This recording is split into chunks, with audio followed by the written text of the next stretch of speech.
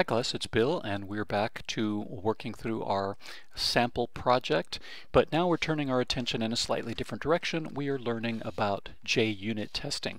So let's talk a little bit about unit tests, testing in general, why we need to do these things, etc., and then we'll jump in and do some coding so that you can see how to create these unit tests. So the first thing that we want to note here is this is a hard thing for programmers to get their brains wrapped around at the beginning. Our brains want to believe that our work is good and complete and perfect. So writing tests is a little bit against our nature. While we know that we need to do it, or we hope that we know we need to, it sometimes seems like, why would I do this? I know I was careful. Well, even if you're careful, you make mistakes. When you copy and paste, you make mistakes, right? When you're coming up with your comparison operators, you make mistakes. You say less than when you should have said less than or equal to. So we do make mistakes. We do overlook things and make these small mistakes, and JUnit testing is going to help us find those things, because when you're at work you want to make sure that the stuff that you turn in is in good shape, right? You don't want to turn in stuff that's got obvious bugs. So let's talk just briefly about that. Unit tests are testing in the small. We are looking at one class, we are looking at one method. We are making sure that these little pieces are working properly. It is not integration or systems testing where you're integrating a whole bunch of different stuff or the whole system start to finish. We are not doing testing in the large, we're doing testing in the small. And that says make sure your stuff, to the best of your ability, that your stuff, your classes that you write, your supplier code is well tested, right? Also, know that that's very common today to be asked to do those two things, right? You should expect when you go out into the world that you're going to turn in your production code, and I call it production to contrast it with test code, right? Your production code is the main stuff that you're writing. So very commonly today you are asked to turn in your production code and your unit tests together, right? You're supposed to turn in both of those at once. So again, we are going to look at those testing in the small, each class, each method. Also, there are two kinds of things within that we're going to write, two different kinds of things that are very typical. One is stuff that's happy path. Happy path says, yeah, sometimes, a lot of the time, most of the time, the client calls us with exactly the parameters that we expect, with exactly the values that we expect, and life is happy, right? Everything is good. But sometimes they don't, right? Sometimes they give us data that is incorrect. They pass us negatives when we've said not to. They pass us nulls when they shouldn't. And so you also need to make sure that when you have exceptions being thrown, that the tests know to check that as well, because the code should fail in that predictable way when you're writing this kind of test. So we know that we need to test both of those things, and it's going to increase our confidence that things are right. Now, I know that, again, this is going to be a little challenging for your brain, so here's a little tip.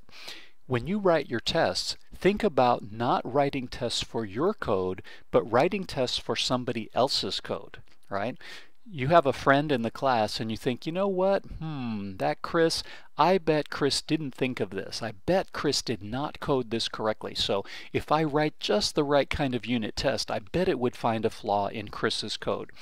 Some teams in the industry will actually do this. For instance, you could do partner programming where you're writing the unit tests and your partner's writing the code, and then you switch, right? So both of you will do that, and that way it's a little more of a game. It's a little more fun. All right. So those are just a couple of tips for what we're going to do to get started here. All right. So Java has good support, has a testing framework called JUnit. It's very common. It's built in, right? A lot of IDEs have direct access to it. BlueJ even has access to it, but IntelliJ certainly has even better access. There's a couple of different versions. JUnit 4 was used by BlueJ, but we're on JUnit 5 now, right? It's more modern, so we're going to do that, and that's IntelliJ will support either one. So the general idea is for every production class, this should not say test, for every production class you're going to create a test class, right? And then generally for each method you're going to write one test method, all right? And so we're going to think about that, and we're going to code a few of those things. So I think we can jump over and actually start coding here.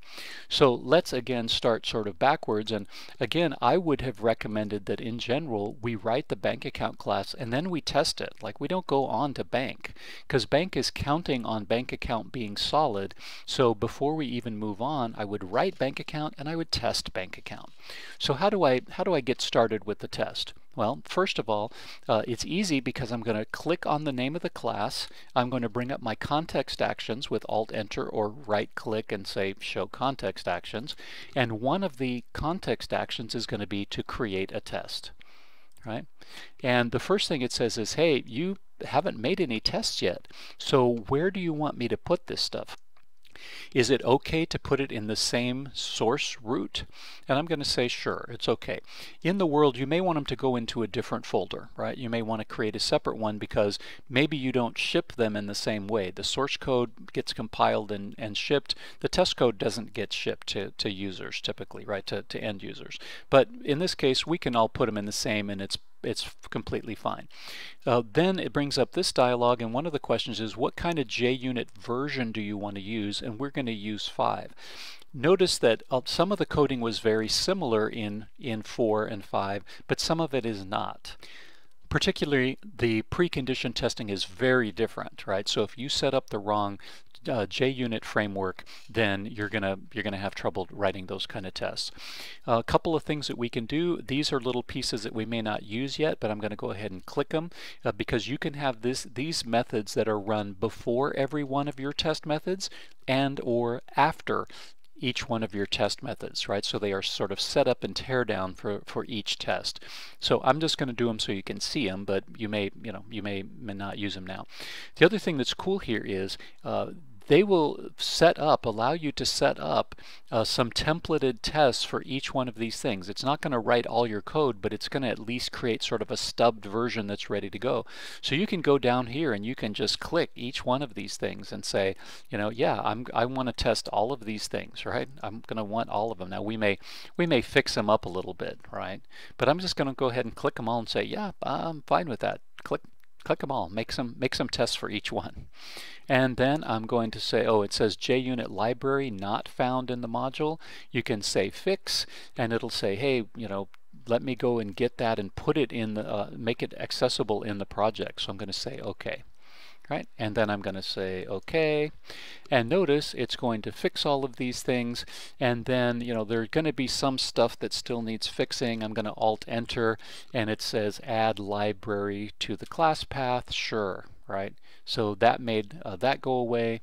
You can also shorten these things, because why say all of this and again then Alt-Enter and say import the class, right? I can do the same thing with this thing with after each, and then press enter, import class, and then again here with test, right, import class. That way you can just shorten all this code. Why have the whole tag that's long when you can avoid it, and then in the future you can just type @test, right? So I'm just kind of cleaning these things up. I just don't want to have a bunch of extra code sitting there to catch my eye. Great. So now we're all ready. Again, these we probably won't use right now, but these would be run before every one of our test methods. You know a test method because it says @test, right? So I'm going to now want to start testing my bank account. So one of the things that I can do, I can actually put these things side by side if I need to, right? I can right click and I can say, where is that? You can split. Right, so you can split the two things and see them. I don't have the screen real estate with this resolution, but you can split them and have them side by side if you need. All right, so let's talk about how do we test a bank account. Let's talk about just the very basic test, which would be the constructor, right? I would say @test, and I would say void, public void, constructor, right? I want to test the constructor.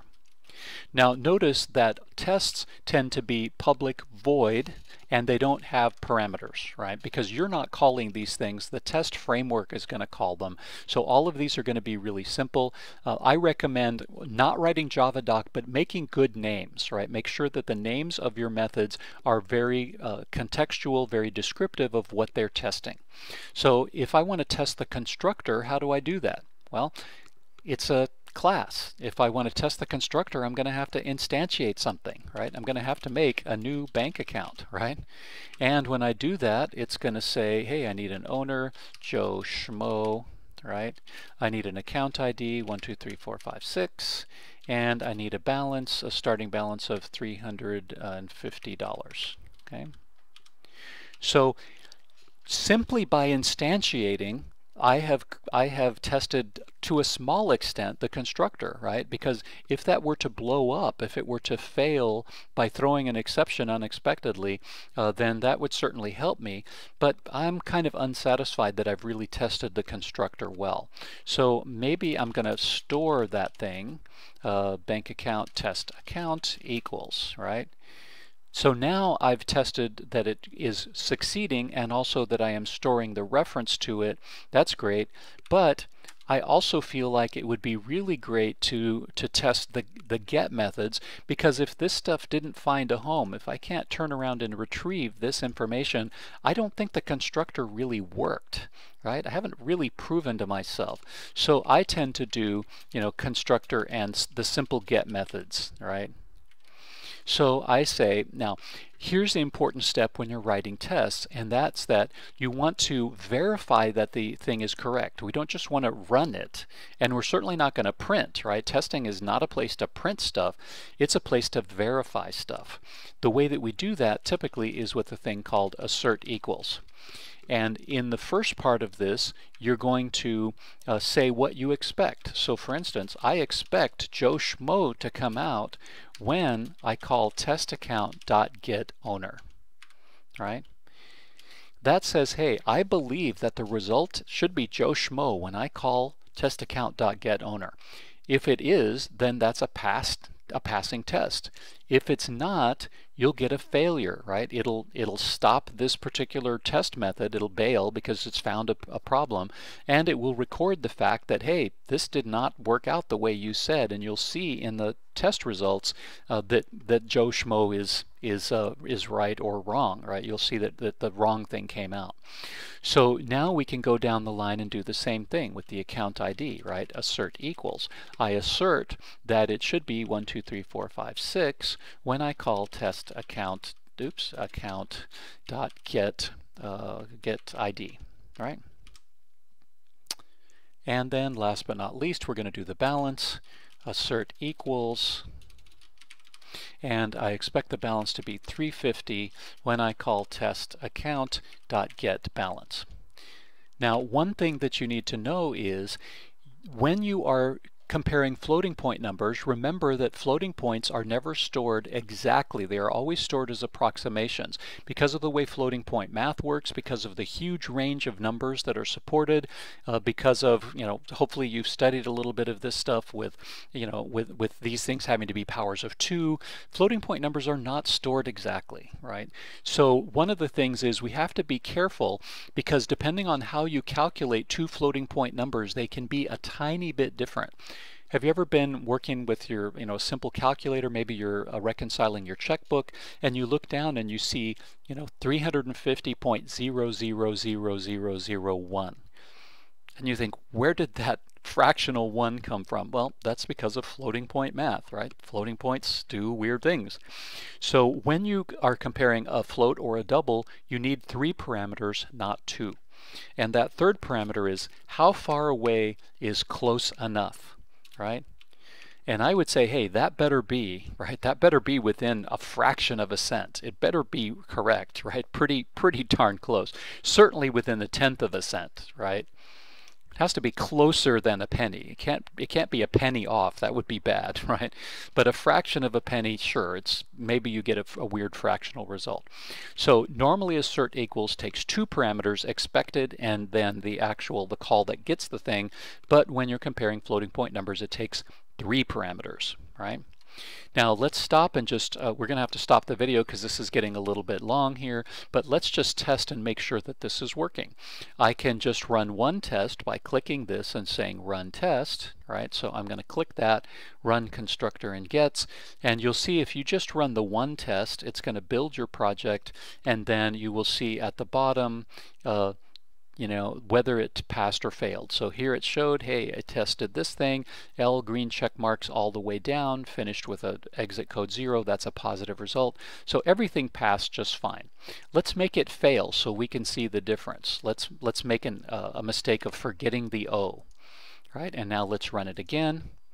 It'll build it, it'll pass, it'll run it again, and you'll see now that it failed and it says, hey, I expected Joe Schmo with an O, but the actual result was an E. Oh, I see, right? I see what I did wrong. I see that I just mistyped it here, right? So now I can fix that, I can go back and I can rerun that test, and you'll see that it passes. Yay. Okay? So that's a quick introduction to testing, unit testing, JUnit. We'll come back and do some more with this in the next video, where we will follow up and test the rest of our stuff and talk a little bit more in depth about testing. So thanks for watching this one, and we'll look forward to seeing you in the next video.